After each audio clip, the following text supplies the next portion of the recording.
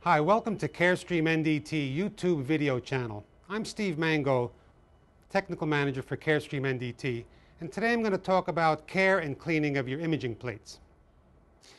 Notice I've been handling my imaging plates by the edges. I want to keep my hands and any other objects off of the front side or white side. That's the sensitive phosphor side. The plates are pretty robust and they do have a protective overcoat, but they can only go so far. So we want to try to handle them with care and keep everything off the front side. And that includes things like some common cleaning lotions, soaps, hand lotions, all kinds of chemicals can and will eventually do damage to the phosphor side. Other than that, just an occasional wipe with a lint-free cloth to take off any loose dust or dirt before feeding the plate into the reader will make sure that you don't carry that dirt in and cause artifacts on the image.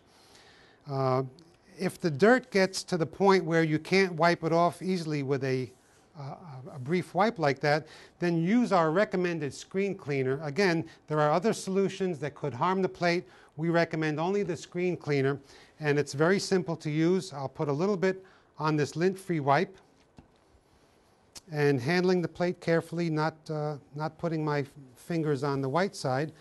I'll wipe that gently, and I'm not putting so much where I get streaks and bubbles, but just enough to clean the surface.